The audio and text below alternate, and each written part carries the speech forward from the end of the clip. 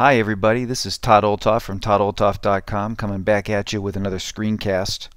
And today we're going to talk about address book. And how do you set up an address book on your server so that you can access it from all of your different devices and have a centralized directory of all of your contacts. Now, address book and server was really set up for corporate environments, and if you've ever worked in a corporation where you've had a centralized address book share, you'll know that there's usually a global address book that you access that has all of the different addresses that the company has collected, which all of the employees then can access and keep updated and communicate with. And so the same is true here in Lion Server. That address book creates the ability to have a centralized place where you store your addresses. Now, in Server itself, we're going to talk through not only how to set it up and how to get the service running, but I'm going to give you a couple of options on how you can make this work within your own home environment, including sort of separate accounts, and maybe if you wanted to just create one shared address book. You don't really have to do that if you don't want to. If you all sort of log into the same address book and you give permission to do that, that's fine. But I'll show you a couple of ways that you can take a look at that. So right here in Server app, here's our address book. You notice, like anything else, big button over here to turn the service on. There's really only one setting here, and that's to include directory contacts in your search. So when you're doing a search on your local computer here on the server, do you want to include the contacts that are on your directory?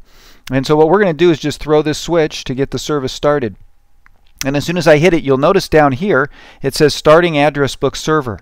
And as we've talked about before, when this wheel is cranking here, that means server is thinking, and so you don't want to interrupt it or do anything else. You want to give it time to think and get the thing started that it needs to get started. And so we're going to sit here and wait till it goes through this process of getting the server started. So let's just we'll take a look at that, and when that's done and it's ready to go and set up, we'll go from there. You can see now that it's writing Profile Manager settings. And that's an important thing to remember, that when we have Profile Manager turned on, like we do here, as we did in the previous screencast, it's going to actually write settings to Profile Manager so that people can have access to this particular service. And I'll show you what that looks like once the server's done setting this up. So let's wait for this to happen, wait till it's done thinking, and wait till we get the green dot there, and then I'll come back and we'll show you what it looks like when it's done on the other side.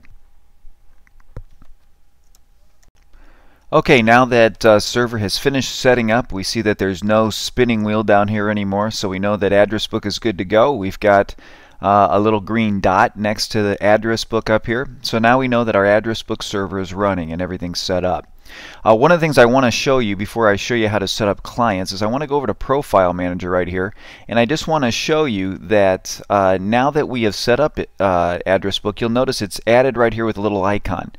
This other icon here is for VPN, which I already had set up over here. I'm going to show you how to set that up.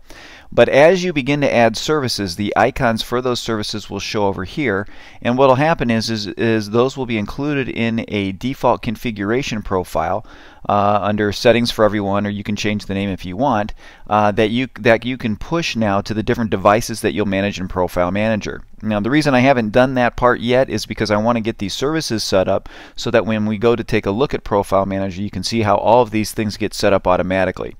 But now, because I can't assume that everybody's using Profile Manager, I need to show you how to set up address book manually on a client and on your server. So what I thought I'd do is start by showing you how to just set it up right on your server. If you're a home server user, most likely you're probably going to be using your server also as a regular computer to do things at home.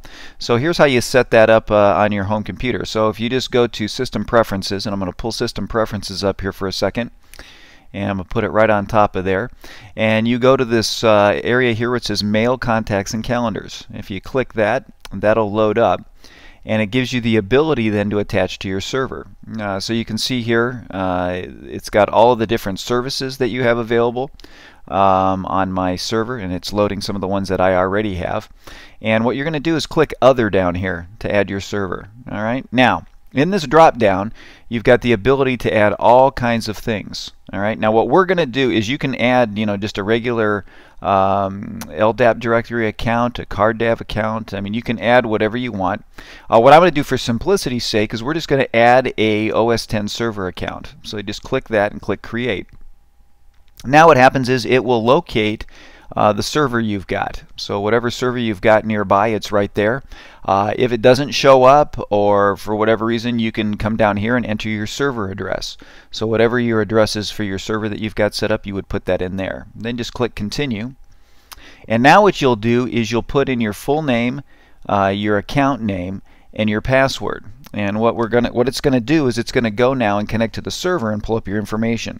So let me type that stuff in for a second, and then I'll come right back as soon as that's all ready to go. Alright, now that I've got all of my information typed in there, I've got my full name, the account and password.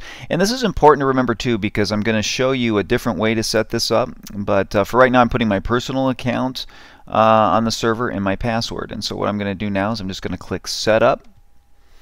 And then what's going to happen, it's going to validate my user credentials, and it knows who I am. It's showing my account information up here, and I can use it with and whatever service. Now right now, Contacts is the only service I've got available, so I'm going to check that.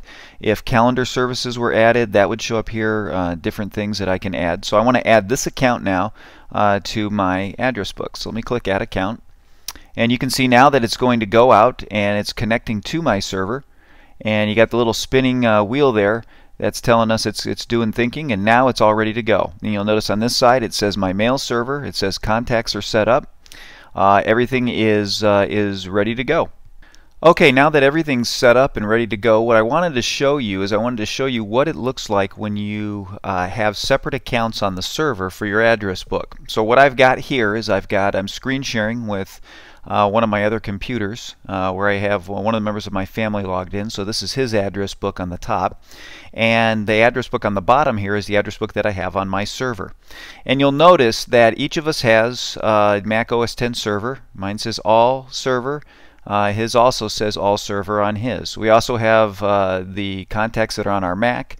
You have all contacts, you have directory services, which is part of the whole server setup. So let me just show you what that looks like. You'll see my address book will go to the back for a second. But I want you to notice I've clicked on my server. These are all the names on mine, so I just put a name in there so you can get a feel for it. He's on his all server, and he's on his all server right here. I'm going to click on it. You're going to see my address book disappear. He's got nothing on his. Okay, so you'll notice that the contact that I have on mine is not showing in his, because this server account is linked to my server account, and this one is linked to the other member of my family server account. And so when you set up Mac server this way, when you log in with your own credentials for each individual user, each person gets their own address book on the server. Now, the other thing is that your address book that's on the server, they don't communicate with one another. So when I go to all contacts for his, if you'll take a look at that, he's got two apples on there, because Apple put their name in there twice. One was from the directory services. Now, if you look on mine, if I go to all contacts, now you notice I have an iCloud account as well. I've got a bunch of different accounts.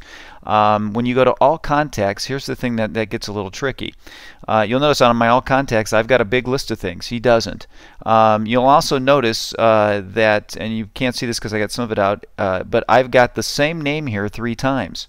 And that's because I've got my address book in 3 different places right now. I've got it in iCloud. I've also got it on my server. I've also got it on another contact list. And so what can happen is it can make this a little bit confusing, because using the all contacts doesn't help me because I get everything on there.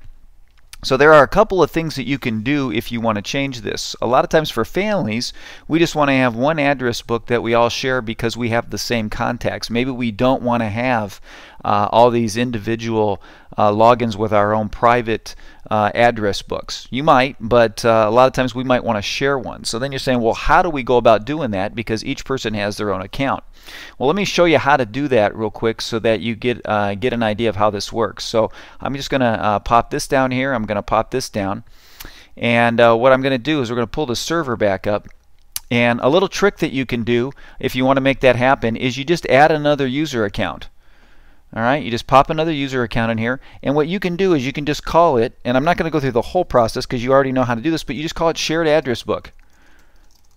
Okay, and then you put in an account name for it, right? Short name, shared address book, email address, you don't really need one, you put a password in, and then what happens is when you go back to System Preferences, and when you go to add this server again, you are going to go, and let me just click the details here so you can see something. What you would do is you would put the shared address book name in here, the password of the shared address book. You do that when you add it. Okay, so when you come in here and you want to add another service, all right, and you go to Other, and it walks you through the whole thing with the server. You still add Mac OS X server account, but instead of putting in your individual login, what you're going to do is put in the shared address book login, and then have everybody else who goes through this process of connecting to your server put in the shared address book name, and now everybody is going to be using the same address book. So that when I update it on my computer, it's going to show on everybody else's computer. And so that's one way that you can make it work so that your whole family has a shared address book. Now, personally, you can look at it either way you want to as a home user. iCloud is available. It's available for free.